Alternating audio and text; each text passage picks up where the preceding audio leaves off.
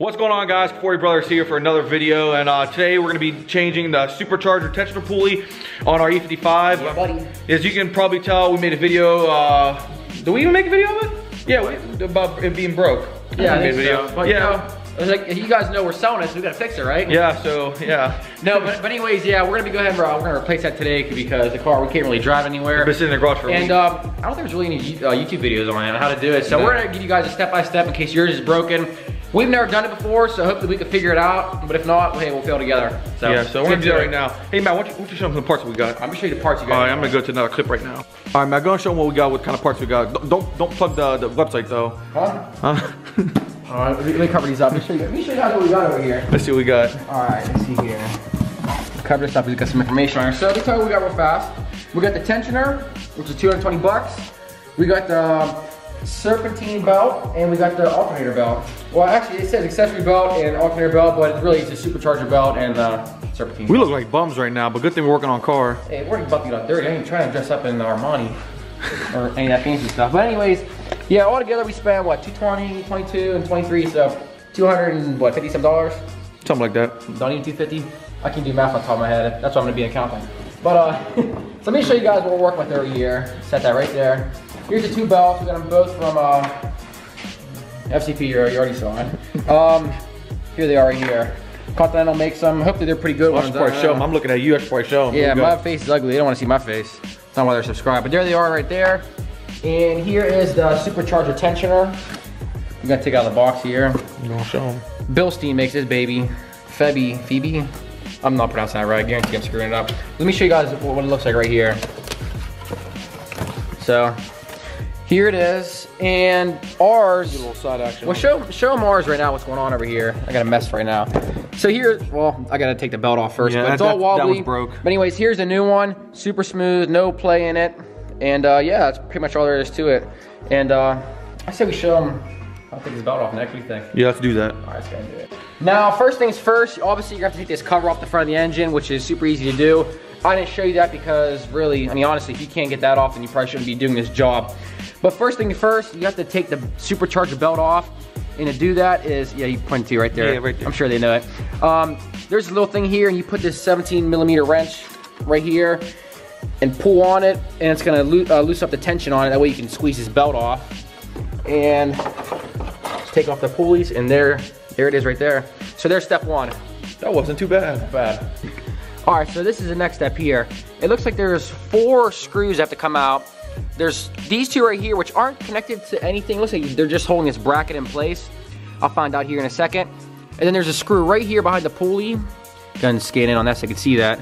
Right by my finger. And to get that out, you're gonna have to pry the pulley. I mean, you're gonna have to use your 17mm wrench, just like this, and pull the pulley back. And you can actually slide a little pin in this little groove right here, which is gonna go all the way through and lock it in place. That way you can reach the one that's right back there, because if not, this pulley's be right in this way and you'll never get to it. And then there's one more. It's located right behind the belt. I don't know if you can see it down in there, but it's right back there by my finger.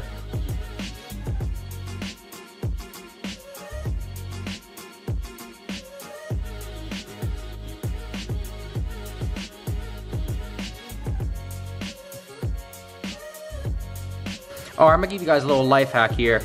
We're gonna use one of these little Allen wrenches right here. And what I'm gonna do is I'm gonna pull back on this tensioner, and I'm gonna slide it right in where that groove is, all the way through. And to lock that tensioner in place, so you have access to that bolt that's right on the back side. So you can go over and show them now, you'll be able to see it. It's right, well, it's kind of hard to see, but it's right, you can't even see it. It's literally right there, you'll see it. It's not too hard to get to now. I think the easy way to do it is to take maybe the pulley off. This fan is in a way, sorta, but like in this pulley, I mean, there's not really a whole lot of room to work here.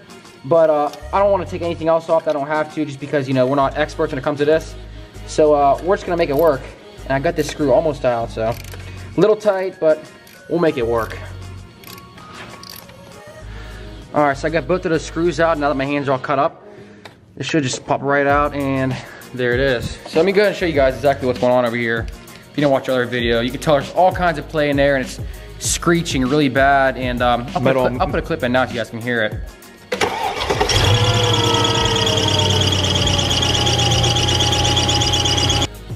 But yeah, metal on metal action. It's probably metal on metal, and yeah, I mean, I don't really know what else is going on over here, but all I know is that this wobbles, and it's time to put the new one on. Nick, what do you think?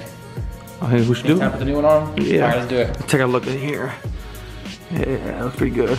Well, that belt's got all kind of crap on it. You need to clean it off. Well, we're gonna replace it too, but well, I'm gonna clean it off when we're done. But here's the thing: if you guys didn't watch our other video, or maybe you did, you know that the oil filter assembly thing over here housing, it's leaking, and I noticed that it's actually dripping on one of the pulleys down there and on the belt.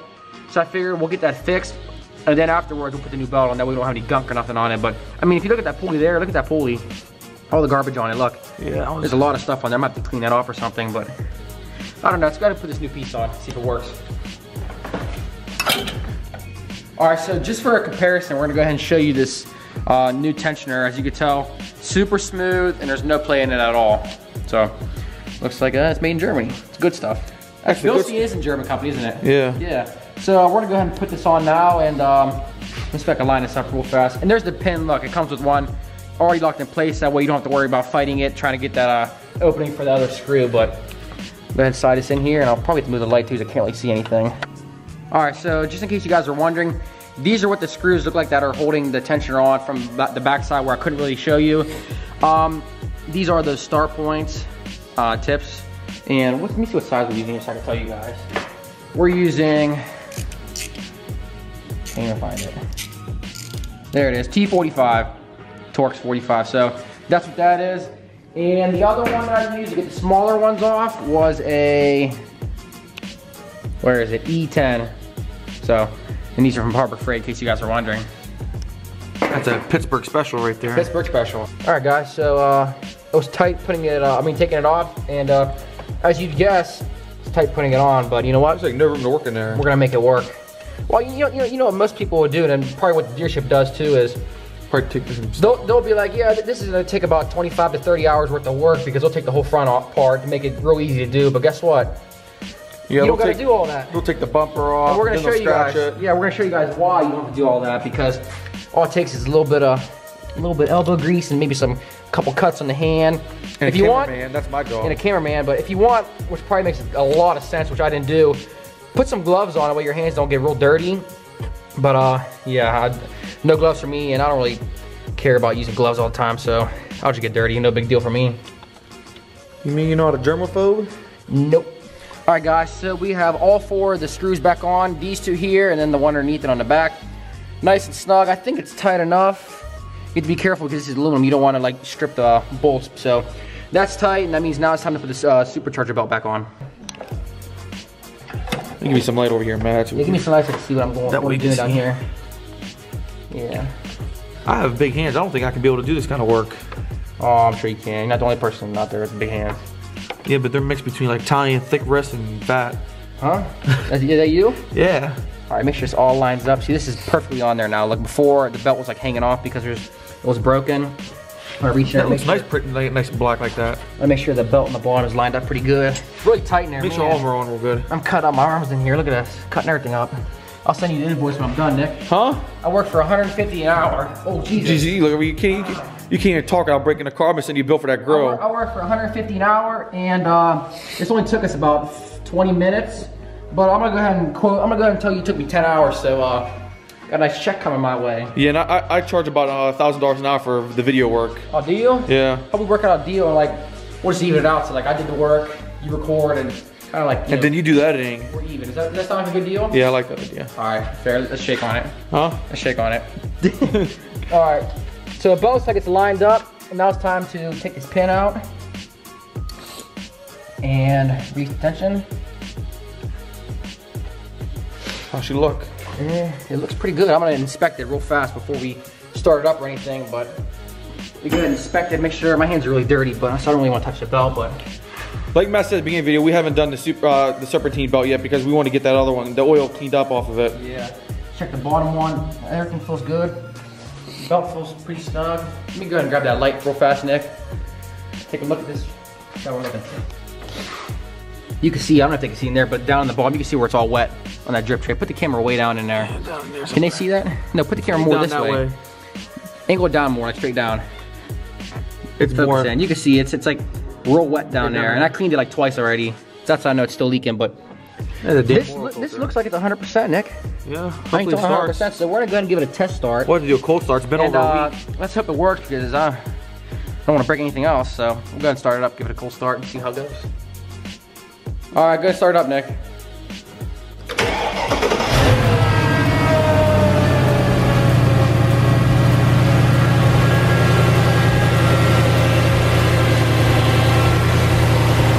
Sounds good. Nice and quiet again.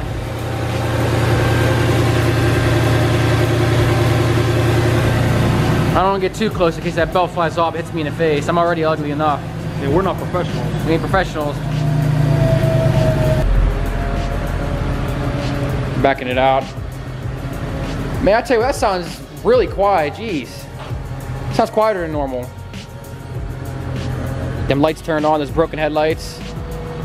The automatic adjustments and don't work, but hey, you know what? We just ordered some new LED lights for these two parking lights in the front because right now they're just stock halogen bulbs and they're ugly. So we're gonna update those and give the car a nice refresh look in the front, but it sounds pretty quiet, so we're gonna have to go take it for a test drive and see how it is. All right, so Matt's driving the car right now. Yeah, so far good. I mean, we only drove it out of the driveway, but house, going easy on it.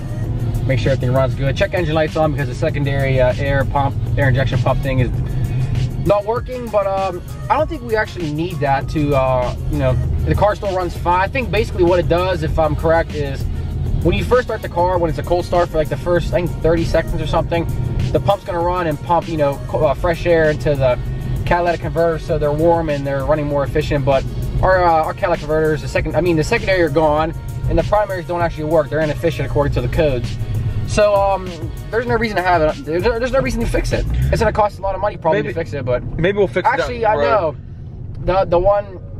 Somebody has a video I watched on AMG YouTube. Meister. Yeah, he has a video on YouTube on how to replace that. It doesn't look too bad. Or no, he just fixed it in his video, and it looked like it was not too bad to do. But we're not worried about it right now. We're gonna, you know, make sure everything else is good, and then maybe we'll get that down the road. But go ahead and show them what's going on over here, Nick. Put the gauges and stuff. Almost 407,000 miles. 406,880. We probably would have been at 407,500 if it didn't break. Yeah, but you know, we did a lot of driving this week. The whole week, we did about what, 250 some miles of driving this past week, maybe 300 miles. More than that. So we definitely would have been over 407, but you know, because the car's out of commission, we couldn't really do it. But yeah, we'll just have to make up for it this week, Nick. Yeah. The car drives pretty smooth. It sounds smooth. Yeah, it runs smooth. No more hard pulls, that's for sure. At least not for a while. Not for a while. All right, Nick, go ahead and close it out. All right, guys, so that's pretty much it.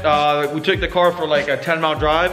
Ran pretty fine. Yeah. Boy, my eyes are all watery today. Yeah, it ran good. Hopefully, you know, the bolts nothing comes loose, but we're gonna check it, you know, periodically, make sure nothing comes loose because just to be safe. What else? Sounds good. Runs good. Yeah, it runs smooth. If you guys, you know, you got the place out in your car, now you know how to do it because I don't think you really need videos. I don't really know how much. No, there's no videos on how to do this. Yeah, and it took us about not even 30 minutes. No, not even. It's really easy to do. And we have never done anything like this before. Yeah. And it took 30 minutes. If you know what you're doing, this is like a 10-15 minute job. Yeah, and you know, if you're gonna change that supercharger belt, it's a good time to change the serpentine belt. You know, especially considering they're only $20-some from FCP Euro.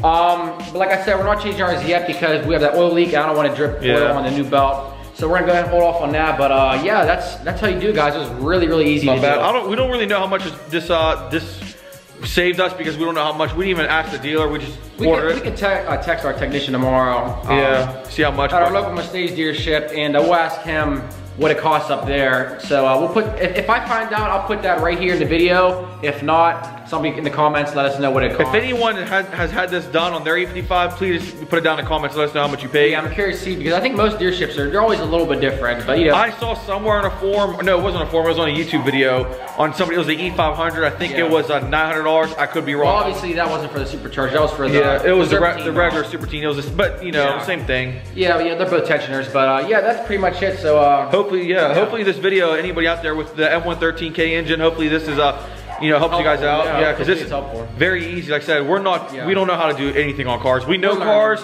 but we don't know how to work on them. So yeah, and we picked the hardest car to learn on. You know, most people pick like a Honda or something to start practicing on, but hey, start from the hardest over here, and you know, Hondas will be a piece of cake to work on. So if we can do it, you can do it, and hopefully this video helps you. But yeah, so until next time, You know, follow us on Instagram at the Conforti Brothers. Give us a give us a like, negative comments on somebody else's channel, and subscribe. Until then, take care. See you guys.